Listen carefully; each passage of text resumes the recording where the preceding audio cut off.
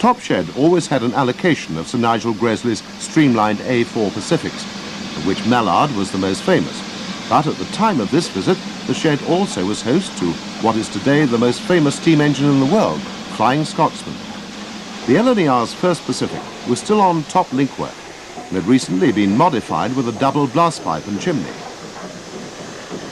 It was later to have German-style smoke deflectors added, which further changed its appearance.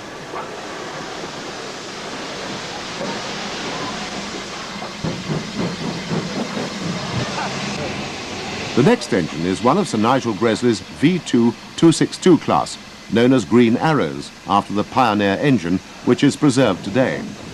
Although classified as mixed traffic, this V2 is painted in the full express passenger lime green livery.